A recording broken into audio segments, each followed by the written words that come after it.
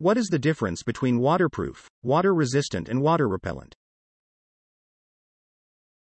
It's critical to grasp the distinction between water-resistant, water-repellent, and waterproof when buying for outdoor adventures.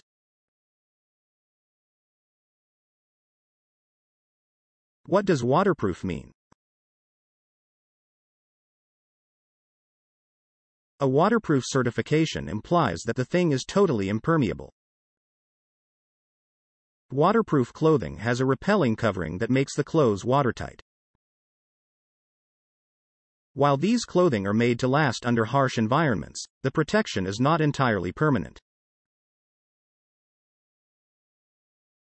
The IP value represents the waterproof character. It indicates the extent to which an electrical equipment is waterproof. What does water-resistant mean? A water-resistant label specifies a low level of water resistance. Clothing is gently treated with a chemical that aids in water repellency. While a quick encounter with water is unlikely to damage a water-resistant object, it will not withstand being entirely immersed or exposed to water for a lengthy period of time.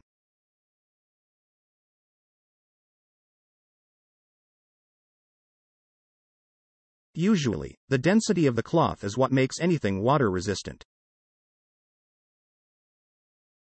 Water-resistant materials will not keep you dry forever, but since they are so dense, the water will take much longer to soak in.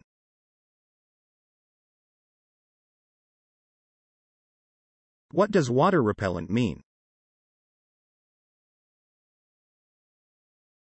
Water-repellent items are somewhat better than water-resistant items, although the lack of an industry-wide standard of measurement leaves the term open to controversy.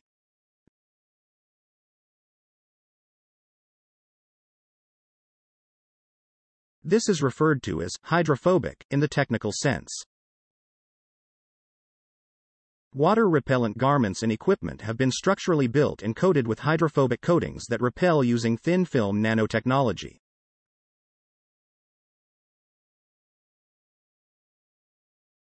What is IP scale? IP stands for International Protection, or Ingress Protection. IP scale shows numerically the protection against solids and liquids that the equipment has in harsh environments. IP ratings are typically found on product cases or packaging. First number tells about protection against solids, whereas the second number tells about the protection against liquid.